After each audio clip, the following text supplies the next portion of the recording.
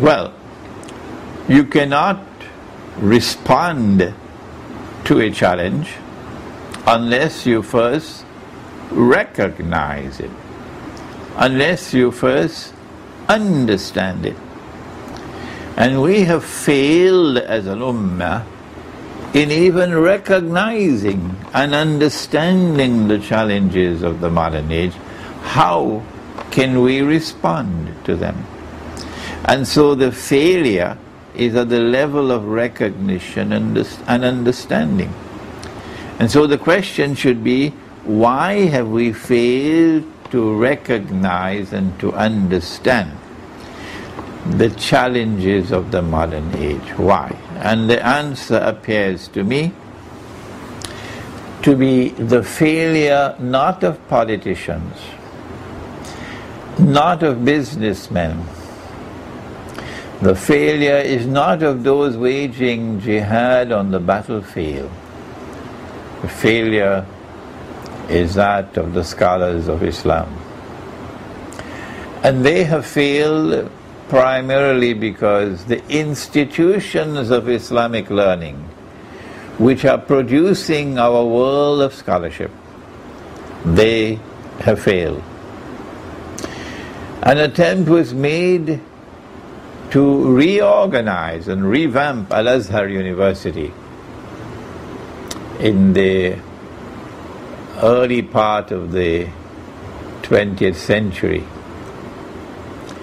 An attempt was made, a half-hearted attempt, to try to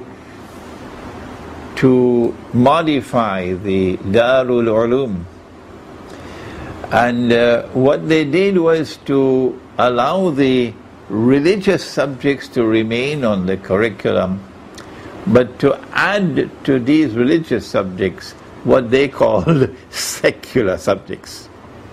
And so you had two systems of education now in the Darul Ulum, and they were mutually exclusive of each other. And that did not solve the problem, because the graduates of the Darul Ulum to this day have not successfully addressed the challenges of the modern age. If they had, then they would have recognized, for example, paper money to be bogus, to be fraudulent, to be utterly haram. They are incapable of doing that because they lack the scholarship to be able to evaluate it. They have not studied international monetary economics. But how is it that the scholars who are Muslims and who went to universities and who studied international monetary economics, and they're Muslims and they pray Salat, how come they did not recognize it as well? It's not just the graduates of the Darul Ulum, it's also the graduates of the universities who studied international monetary economics. They also fail. The answer is that you have to take the Quran with you into the classroom. You have to be able to evaluate modern international monetary economics using the Quran and using the ahadith of Nabi Muhammad alayhi salatu wasalam. And no Darul Ulum is doing that. None. One of the problems that they have in doing that is this fallacious belief that all the knowledge of Islam has already been given. It's there in the Quran, it's there in the hadith. And there's no new knowledge to come. None. And so to take the Quran into the classroom of international monetary economics and use the Quran to form an evaluation concerning the validity of an international monetary system based on what they call fiat money. I don't know why they use the word fiat. I think fiat is not a good car at all. I see it shutting down all over the place, the Fiat motor car from Italy. But they call it fiat money. I call it bogus money. That's a better term. Bogus money. I took the Quran with me into the classroom.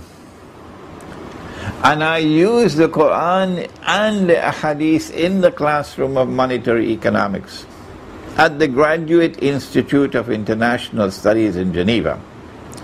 And I gave my teacher hell because I was questioning him every day in the classroom as a doctoral student doing the PhD in Geneva, until Professor Kazan, who was a professor teaching international economics, called me aside one day and said, "Mr. Hussein, you know, you don't really have to attend my class."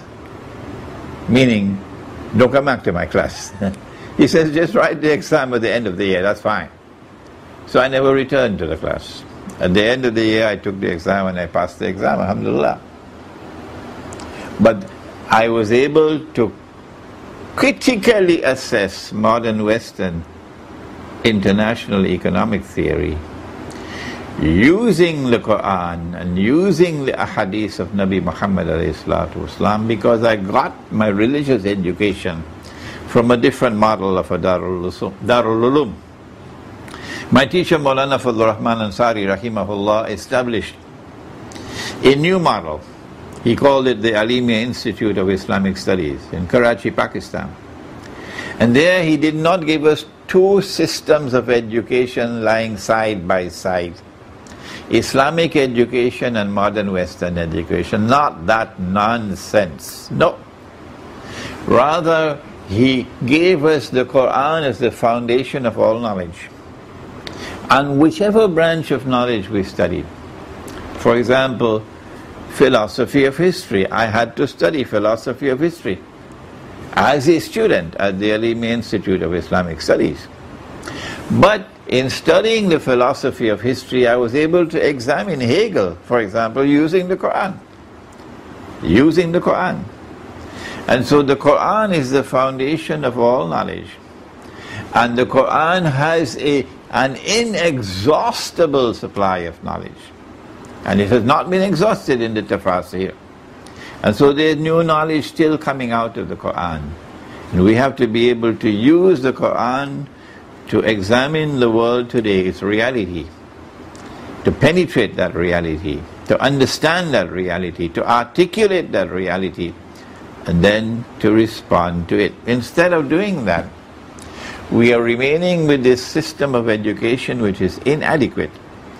And in addition to that, we are fighting over popcorn.